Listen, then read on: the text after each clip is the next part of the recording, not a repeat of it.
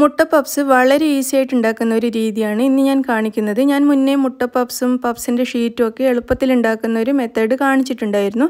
പക്ഷേ ഈ വീഡിയോ കണ്ടപ്പോൾ എനിക്ക് മനസ്സിലായി ഇത് അതിനേക്കാളൊക്കെ എത്രയോ എളുപ്പമാണെന്ന്. ഇത് ഞാൻ യൂട്യൂബിൽ കഴിഞ്ഞ ആഴ്ച കണ്ട ഒരു വീഡിയോ ആണ്, ഒരു അറബിക് ചാനലാണ്.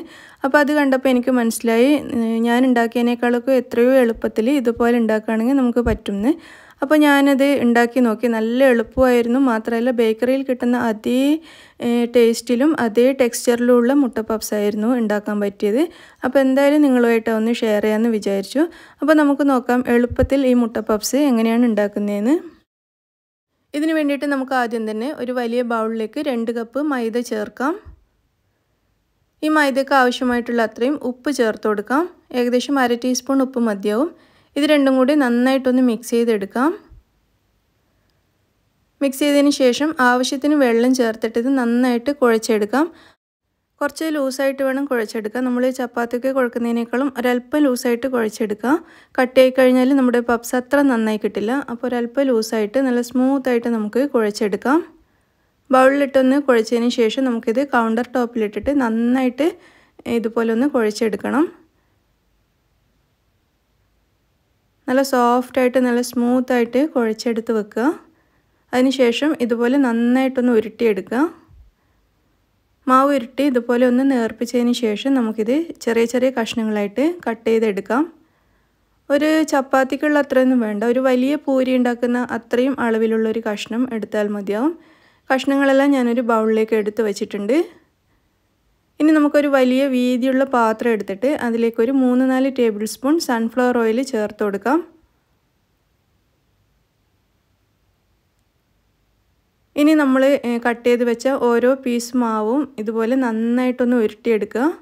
ഉരുട്ടിയതിന് ശേഷം ചെറുതായിട്ട് ഇതുപോലെ ഒന്ന് പരത്തിയെടുക്കുക. എന്നിട്ട് നമുക്ക് ഓയിലിൽ വെച്ച് കൊടുക്കാം. ആദ്യം ഒരു ഭാഗം ഓയിലിൽ മുക്കിയതിന് ശേഷം തിരിച്ച് വെച്ച് കൊടുക്കുക. കാരണം 2 ഭാഗവും ഓയിലിൽ നന്നായിട്ട് മുങ്ങിയിരിക്കണം. അപ്പോൾ ഇതുപോലെ ഒന്ന് പരത്തിയിട്ട് ആദ്യം ഓയിലിലൊന്ന് മുക്കിയെടുക്കുക. എന്നിട്ട് അതൊന്ന് തിരിച്ച് വെച്ച് കൊടുക്കുക. കാരണം മുകൾ ഭാഗം ഡ്രൈ ആയി പോവരുത്, ഓയിലിൽ നന്നായിട്ട് മുക്കിയെടുക്കണം. എല്ലാ മാവും നമുക്ക് ഇതേപോലെ ചെയ്തെടുക്കാം. മാവ് മുഴുവനും ഇതേപോലെ റെഡിയാക്കി വെച്ചിട്ടുണ്ട്. അപ്പോൾ ഇത് നമുക്കൊരു 20 മിനിറ്റെങ്കിലും റെസ്റ്റ് ചെയ്യാൻ വേണ്ടിയിട്ട് വെക്കണം. ഈ ഓയിലിൽ മുങ്ങിയിട്ട് മാവ് നല്ല സോഫ്റ്റായി മാറണം. അപ്പോൾ നമുക്കിത് ഇവിടെ കവർ ചെയ്ത് വെക്കാം. എന്നിട്ട് 20 മിനിറ്റിന് ശേഷം നമുക്കിത് പരത്തിയെടുത്താൽ മതിയാവും. അപ്പോഴേക്കും മാവ് നല്ല സോഫ്റ്റായി മാറിയിട്ടുണ്ടാവും. ആ സമയം കൊണ്ട് നമുക്ക് ഇതിന് വേണ്ടിയിട്ടുള്ള മസാല റെഡിയാക്കി എടുക്കാം. പപ്സിന് വേണ്ടിയിട്ടുള്ള മസാല റെഡിയാക്കാം. അതിന് വേണ്ടിയിട്ടൊരു പാനിലേക്ക് നമുക്ക് 2 ടേബിൾ സ്പൂൺ ഓയിൽ ചേർത്ത് കൊടുക്കാം. ചൂടായ എണ്ണയിലേക്ക് 2 സവാള ചെറുതായിട്ട് അരിഞ്ഞത് ചേർത്ത് കൊടുക്കാം. എന്നിട്ട് എണ്ണയിലേക്ക് നന്നായിട്ടൊന്ന് മിക്സ് ചെയ്തെടുക്കാം.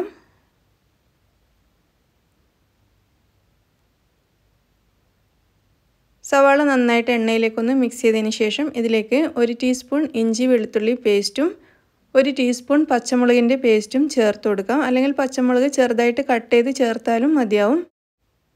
ഒരല്പം കറിവേപ്പിലയും കൂടി ചേർത്തിട്ട് ഇതെല്ലാം കൂടി നന്നായിട്ട് വഴറ്റിയെടുക്കാം. സവാളയുടെ കളർ മാറി വരുന്നത് വരെ നന്നായിട്ട് വഴറ്റുക.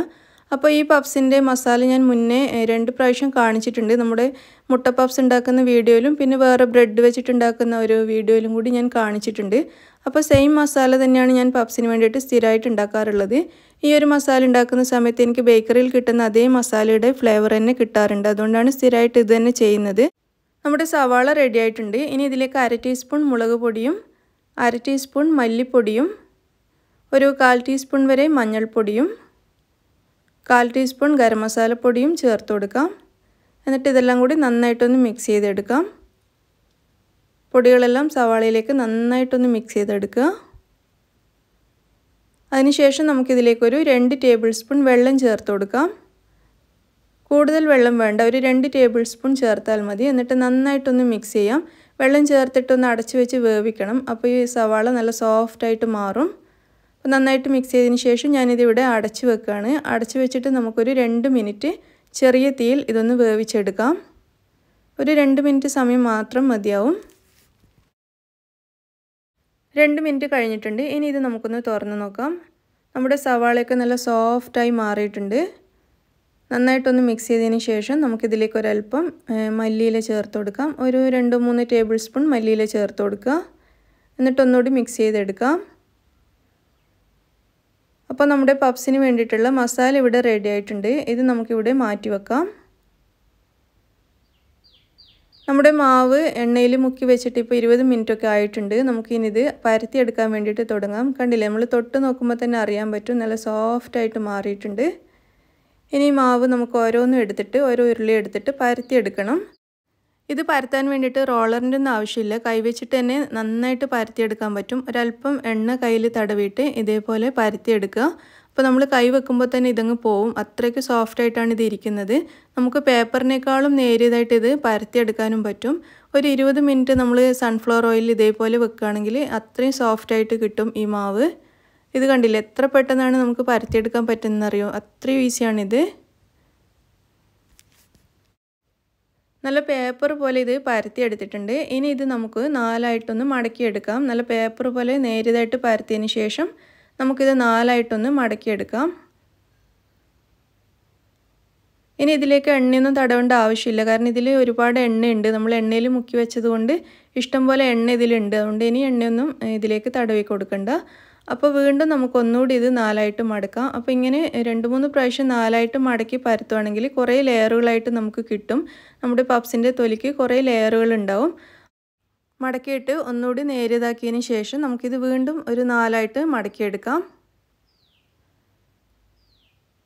ഇനി നമുക്കിത് പപ്സിൻ്റെ തൊലിയുടെ ഷേപ്പിലേക്ക് ആക്കിയെടുക്കാം. അത് ഒരു സ്ക്വയറായിട്ടാണല്ലോ നമ്മുടെ പപ്സിൻ്റെ തൊലി സാധാരണ നമ്മൾ പരത്തിയെടുക്കുന്നത്. ആ ഒരു ഷേപ്പിൽ ഇനി പരത്തിയെടുക്കുക. ഏകദേശം ഒരു 3-3.5 ഇഞ്ച് നീളവും വീതിയുള്ള ഒരു തൊലി, അത്രയും വലുപ്പത്തിൽ ഇത് പരത്തിയെടുത്തിട്ടുണ്ട്. നമ്മുടെ ഒരു ഷീറ്റ് ഇവിടെ റെഡി ആയിട്ടുണ്ട്. നല്ല എളുപ്പമല്ലേ ഇത് ഉണ്ടാക്കാൻ വേണ്ടിയിട്ട്. ഇതേപോലെ മുഴുവൻ ഷീറ്റും ഞാനിവിടെ റെഡിയാക്കി വെച്ചിട്ടുണ്ട്.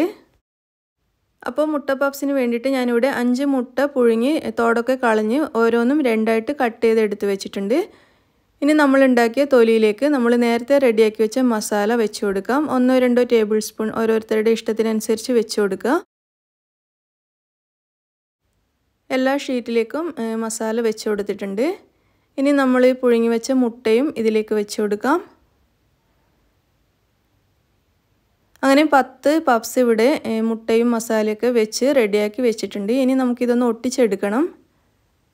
സാധാരണ പപ്സ് ഒട്ടിക്കുന്ന പോലെ തന്നെ 2 മൂലയിൽ നിന്നും പിടിച്ചിട്ട് ഇതേപോലെ ഒട്ടിച്ചു കൊടുക്കുക. ഓപ്പോസിറ്റായിട്ട് ഇരിക്കുന്ന 2 മൂലയിൽ നിന്നും ഇതേപോലെ പിടിച്ചിട്ട് ഒട്ടിച്ചു കൊടുക്കുക. മുഴുവൻ പപ്സും നമുക്ക് ഒട്ടിച്ചെടുക്കുക. അപ്പോൾ നിങ്ങൾക്ക് ഇഷ്ടമുള്ള ഷേപ്പിലൊക്കെ ഇത് ഒട്ടിച്ചെടുക്കുക കേട്ടോ. ഞാനിപ്പോൾ സാധാരണ പപ്സിൻ്റെ ഒരു ഷേപ്പിൽ തന്നെയാണ് എടുത്തിട്ടുള്ളത്. പപ്സ് മുഴുവനും ഒട്ടിച്ചതിന് ശേഷം ബേക്ക് ചെയ്യാൻ വേണ്ടിയിട്ട് ഞാനൊരു സ്റ്റീൽ പ്ലേറ്റിലേക്ക് പപ്സ് മാറ്റുകയാണ്. ഇത് ഞാൻ അടുപ്പത്ത് വെച്ചിട്ട് ബേക്ക് ചെയ്യാൻ വേണ്ടിയിട്ടാണ് ഈ സ്റ്റീൽ പ്ലേറ്റിലേക്ക് മാറ്റുന്നത്. അപ്പോൾ അലൂമിനിയം പ്ലേറ്റോ സ്റ്റീൽ പ്ലേറ്റോ ഏതാണെങ്കിലും കുഴപ്പമില്ല. അപ്പോൾ ഒരു 5 പപ്സാണ് ഈ സ്റ്റീൽ പ്ലേറ്റിലേക്ക് ഞാൻ വെച്ച് കൊടുക്കുന്നത്. നമ്മൾ മൊത്തം 10 പപ്സാണ് ഉണ്ടാക്കിയിരിക്കുന്നത്. അതിൽ 5 എണ്ണം ഞാൻ അടുപ്പത്തും 5 എണ്ണം ഓവനിലുമാണ് ബേക്ക് ചെയ്യാൻ വേണ്ടിയിട്ട് പോകുന്നത്. ഇനി നമുക്കൊരു മുട്ട എടുത്തിട്ട് ഇതുപോലെ ഒന്ന് ബീറ്റ് ചെയ്തെടുക്കാം. അതിനുശേഷം നമ്മൾ പ്ലേറ്റിലേക്ക് വെച്ച പപ്സിൻ്റെ മുകളിലേക്ക് മുട്ട നന്നായിട്ട് ബ്രഷ് ചെയ്ത് കൊടുക്കാം. ഇതിൻ്റെ മുകൾ ഭാഗം ഡ്രൈ ആയി പോവാതിരിക്കാനും നല്ലൊരു ഗ്ലേസ് കിട്ടാൻ വേണ്ടിയിട്ടുമാണ് ഇതേപോലെ ചെയ്യുന്നത്. മുട്ട ഇഷ്ടമല്ലാത്തവർക്ക് ഇതിൻ്റെ മുകളിൽ ബട്ടർ അല്ലെങ്കിൽ പാലൊക്കെ ഇതേപോലെ ബ്രഷ് ചെയ്ത് കൊടുക്കാവുന്നതാണ്. നന്നായിട്ടൊന്ന് ബ്രഷ് ചെയ്ത് കൊടുത്തിട്ടുണ്ട്. അപ്പോൾ നമ്മുടെ അടുപ്പത്ത് വെക്കാൻ വേണ്ടിയിട്ടുള്ള പപ്സ് ഇവിടെ റെഡി ആയിട്ടുണ്ട്. ഞാനിത് ബേക്ക് ചെയ്യാൻ വേണ്ടിയിട്ട് ഒരു വലിയ പാത്രം അടുപ്പത്ത് വെച്ചിട്ട് പ്രീ ഹീറ്റ് ചെയ്തിട്ടുണ്ടായിരുന്നു. ഒരു 10 മിനിറ്റായി ഞാനിത് അടുപ്പത്ത് വെച്ചിട്ട് ഇതിൻ്റെ ഫ്ലെയിം ഓൺ ചെയ്ത് കൊടുത്തിട്ട്. ഈ പാത്രത്തിൻ്റെ താഴെ ഞാൻ കുറച്ച് ഉപ്പിട്ട് കൊടുത്തിട്ടുണ്ട്. ഉപ്പ് വേണമെന്ന് നിർബന്ധമൊന്നുമില്ല. കാലി പാത്രമാണെങ്കിലും പപ്സ് നന്നായിട്ട് വെന്ത് കിട്ടും. ഞാൻ പൊതുവേ ഉപ്പ് ചേർക്കാതെയാണ് ബേക്ക് ചെയ്യാറുള്ളത്. പക്ഷേ ഇന്ന് ഞാൻ ഉപ്പ് ചേർത്ത് കൊടുത്തിട്ടുണ്ട്. അപ്പോൾ അതിൻ്റെ മുകളിൽ ഒരു സ്റ്റീൽ പാത്രം കൂടി വെച്ച് കൊടുത്തിട്ടുണ്ട്. ഈ സ്റ്റീൽ പാത്രത്തിൻ്റെ മുകളിലേക്ക് നമ്മളിപ്പോൾ റെഡിയാക്കി വെച്ച ഈ പപ്സ് വെച്ച പ്ലേറ്റ് വെച്ച് കൊടുക്കാം. എന്നിട്ട് ഇത് നമുക്കിവിടെ അടച്ച് വെക്കാം.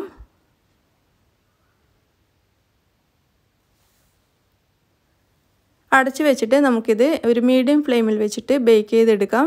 ഫ്ലെയിം ലോ ഫ്ലെയിമിൽ വെക്കണ്ട, അതേപോലെ ഫ്ലെയിം കൂട്ടി കൊടുക്കും വേണ്ട. ഒരു മീഡിയം ഫ്ലെയിമിൽ വെച്ചിട്ട് നമുക്കിത് ബേക്ക് ചെയ്യാം. ഒരു 50-55 മിനിറ്റൊക്കെ സമയം എടുക്കും ഇത് വെന്ത് കിട്ടാൻ വേണ്ടിയിട്ട്. അടുപ്പത്ത് വെച്ച് കഴിഞ്ഞാൽ പപ്സ് വേവാൻ കുറച്ചധികം സമയം എടുക്കും. കുറഞ്ഞതൊരു 50 മിനിറ്റെങ്കിലും എടുക്കും. പിന്നെ ഓരോരുത്തരുടെ പാത്രത്തിൻ്റെ ഇതിനനുസരിച്ച് ചിലപ്പോൾ നല്ല ടൈറ്റുള്ള അടപ്പൊക്കെ ആണെങ്കിൽ കുറച്ച് പെട്ടെന്ന് വെന്ത് കിട്ടും, അല്ലെങ്കിൽ കുറച്ചധികം സമയം വേണ്ടി വരും. അപ്പോൾ അതിനനുസരിച്ച് നമ്മളൊരു 45 മിനിറ്റൊക്കെ ആകുമ്പോൾ തന്നെ ഒന്ന് ചെക്ക് ചെയ്ത് നോക്കേണ്ടി വരും. ഓവനിൽ ബേക്ക് ചെയ്യാൻ വേണ്ടിയിട്ടുള്ള പപ്സും ഞാനൊരു ട്രേയിൽ നിരത്തിയിട്ടുണ്ട്. ഇതിലും മുട്ട ബ്രഷ് ചെയ്ത് കൊടുത്തിട്ടുണ്ട്. അപ്പോൾ ഞാൻ ഓവൻ 200 ഡിഗ്രിയിൽ പ്രീ ഹീറ്റ് ചെയ്യാൻ വേണ്ടിയിട്ട് വെച്ചിട്ടുണ്ടായിരുന്നു. 10 മിനിറ്റ് പ്രീ ഹീറ്റ് ചെയ്ത് എടുത്തിട്ടുണ്ട്. അപ്പോൾ പ്രീ ഹീറ്റ് ചെയ്ത ഓവനിലേക്ക് നമ്മുടെ പപ്സ് വെച്ച് കൊടുക്കാം. ഇനി ഇത് അടച്ച് വെച്ചിട്ട് നമുക്ക് ബേക്ക് ചെയ്യാം. കൺവെക്ഷൻ മോഡിലാണ് ഞാനിത് വെച്ചിരിക്കുന്നത്. 200 ഡിഗ്രിയിൽ തന്നെ അരമണിക്കൂർ ഞാൻ വീണ്ടും ടൈം സെറ്റ് ചെയ്ത് കൊടുത്തിട്ടുണ്ട്. അതായത് പപ്സ് വെച്ചതിന് ശേഷം വീണ്ടും അരമണിക്കൂർ ടൈം സെറ്റ് ചെയ്തിട്ടുണ്ട് 200 ഡിഗ്രിയിൽ. അപ്പോൾ ഒരു 20 മിനിറ്റൊക്കെ ആകുമ്പോൾ ഒന്ന് ചെക്ക് ചെയ്ത് നോക്കണം. ചിലപ്പോൾ ഇത് പെട്ടെന്ന് വെന്ത് കിട്ടും. അപ്പോൾ ഒരു 20 മിനിറ്റൊക്കെ ആകുമ്പോൾ ഒന്ന് ചെക്ക് ചെയ്ത് നോക്കാൻ മറക്കരുത്. നമ്മുടെ പപ്സ് ഇവിടെ റെഡി ആയിട്ടുണ്ട്. 25 മിനിറ്റ് സമയം എടുത്തു ഇത് വെന്ത് കിട്ടാൻ വേണ്ടിയിട്ട്. അപ്പോൾ ഇനി നമുക്കിത് പുറത്തേക്ക് എടുക്കാം. നമ്മൾ അടുപ്പത്ത് വെച്ച പപ്സ് വെന്തിട്ടില്ല, ഞാൻ നോക്കിയിരുന്നു. അതിന് കുറേ സമയം ഇനിയും എടുക്കും. അപ്പോൾ 25 മിനിറ്റ് കൊണ്ട് ഇത് റെഡി ആയിട്ടുണ്ട്. ഇപ്പോൾ നല്ല ചൂടുണ്ട്. കുറച്ചൊന്ന് ചൂട് തണുത്തിട്ട് ഞാൻ കാണിച്ചു തരാം. പപ്സ് ചെറുതായിട്ടൊന്ന് തണുത്തിട്ടുണ്ട്. ഇത് കണ്ടില്ലേ, നല്ല ഇതളുകളായിട്ടാണ് ഇരിക്കുന്നത്. ഇതിൻ്റെ തൊലിയൊക്കെ കുറേ ലെയറുകളായിട്ട് നമ്മൾ ബേക്കറിയിൽ നിന്ന് വാങ്ങിക്കുമ്പോൾ കാണാറില്ല, നമ്മൾ പൊട്ടിക്കുന്ന സമയത്ത് ഇതിങ്ങനെ പൊടിയായിട്ട് വീഴുമല്ലോ, അതേപോലെ തന്നെ ഇരിക്കുന്നുണ്ട്. അതേ ഒരു ടെക്സ്ചറിൽ വന്നിരിക്കുകയാണ്. അതുമാത്രമല്ല നമ്മുടെ ഈ പപ്സിൻ്റെ നമ്മൾ ചേർത്തിരിക്കുന്ന ഈ ഉള്ളി മസാല ഉണ്ടല്ലോ, നമ്മൾ ബേക്കറിയിൽ നിന്ന് വാങ്ങിക്കുന്ന അതേപോലത്തെ ഒരു മസാലയാണ്. ഇനി നമുക്ക് അടുപ്പത്ത് വെച്ച് പപ്സ് റെഡിയായി ഒന്ന് നോക്കാം. ഏകദേശം 55 മിനിറ്റ് സമയമായി നമ്മളിത് അടുപ്പത്ത് വെച്ചിട്ട്. അത്രയും സമയം എടുത്തു ഇത് വേവാൻ വേണ്ടിയിട്ട്. അപ്പോൾ നമുക്കിത് പുറത്തേക്ക് എടുക്കാം. ഇത് നന്നായിട്ട് വെന്ത് വന്നിട്ടുണ്ട്.